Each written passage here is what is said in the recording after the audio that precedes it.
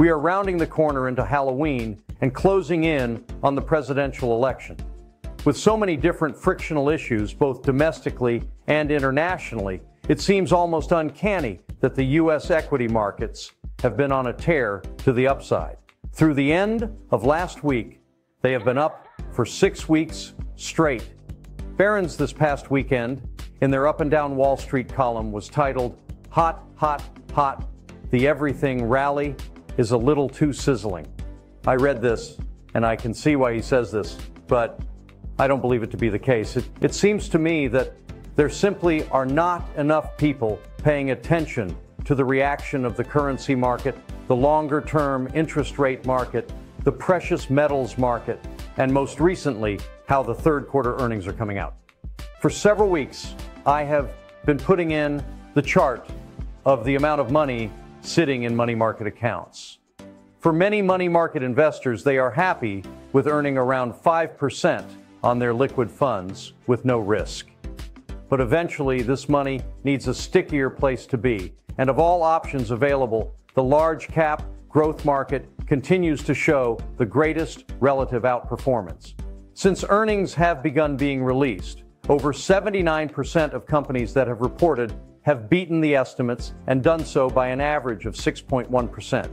This is actually an acceleration from the last quarter when many were expecting that Q3 would be less robust. The larger backdrop for earnings remains positive. We are still early in the third quarter 2024 earnings season, and it has been very good in our view. The standout is that revenue growth is tracking plus 5%, consistent with 4% to 6% growth for each of the past 5 quarters. This is notable because core inflation has fallen like a rock from 7% in 3Q22 to 3% 3Q24. The fact that revenue growth has held steady despite this decline means that real revenue growth, S&P 500 revenues less core CPI, is accelerating. To me, this constitutes a positive surprise. See the progression here. It should then be no surprise that even though China is in an aggressive slowdown and developed Europe is showing little sign of growth, that the U.S. market is far from a landing in its economy. The proof of this is twofold. First, 3 weeks ago, the 10-year U.S. Treasury yield was 3.6%. And this week, it has ticked over 4.2%. This is a 17% increase in the rate in a little less than a month. There is very little reason for these rates to go up for any other reason than economic growth expectations. It is as though cutting rates by 0.5% instead of 0.25% seems to have almost reignited the inflation mantra. So as a result, the US dollar has continued to strengthen at the same time. The world recognizes this and finds our treasury rates and currency security quite attractive as well. Last week's Treasury note auction attracted $511 billion of foreign buying, equal to 32% of the net issuance, according to data released last Thursday. But the real story is the continued ascent of the U.S. equity markets since late 2022. The bull cycle that started on October 13, 2022, SPX equals 3,491, reached its 2-year anniversary last week. The S&P 500 is up 63% on a closing basis, plus 68% intraday over this period, on par with historical returns through the first 2 years of a bull cycle. It's not surprising that year 3 returns have been dependent on the continuation, or end, of the cycle.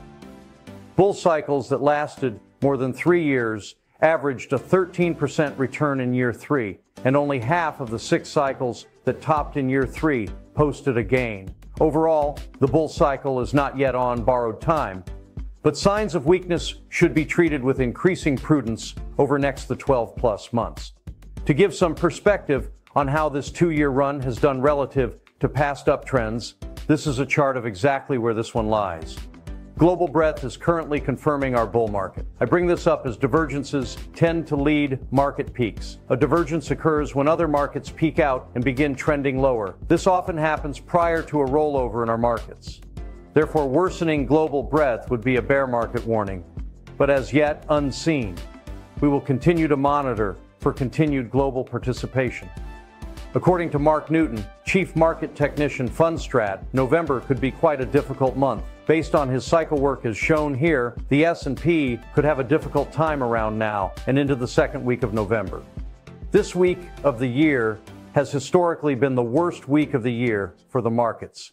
It seems to be starting this way, but we will not make drastic changes unless we see breakdowns occurring. Gold has been quite strong this year. It is also mimicking inflation fears as it has continued to move higher and has topped $2,700 an ounce, a new all-time high. Gold rising has in the past been a sign of a flight to safety during a currency dislocation, but there has clearly been no currency dislocation as far as the US dollar is concerned. Therefore, I believe this is a further statement about the direction of inflation. I don't say this to mean that we are in a period of runaway inflation, but rather that inflation is not going away. And economic growth, interest rates, and precious metals are attesting to this. The great thing is that the combination of the Fed cutting short-term rates while the economy continues on its no-landing flight is a formula for higher asset prices, and not just equities. Consumption represents the largest percentage of U.S. GDP, and with oil prices down around $70 a barrel, the percentage of a worker's capital that needs to be spent on transportation has been declining. This provides more funds available for discretionary spending. This was also addressed in Barron's, with it being stated that the estimate for holiday sales this year is up as much as 3.5% from last year to $989 billion. This is far from an economic landing or declining and recessionary spending. The last and most obvious issue is the spike in 10-year interest rates, which, although positive from an economic standpoint, can be a negative to equity price advances. In closing, for most investors, there might seem to be little reason to look at anything other than the U.S. market. That would be a mistake. Decisive and sustainable trends are global in scope, and that's the case right now. The vast majority of major and emerging component markets are above their 200-day moving averages, and almost all of the smoothings are rising.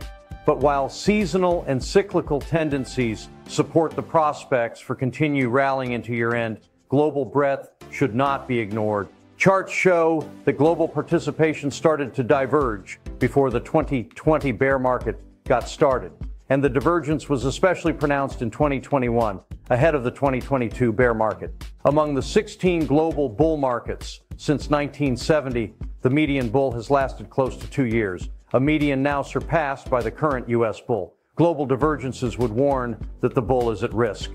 And the more pronounced the diverges, the more significant the warning.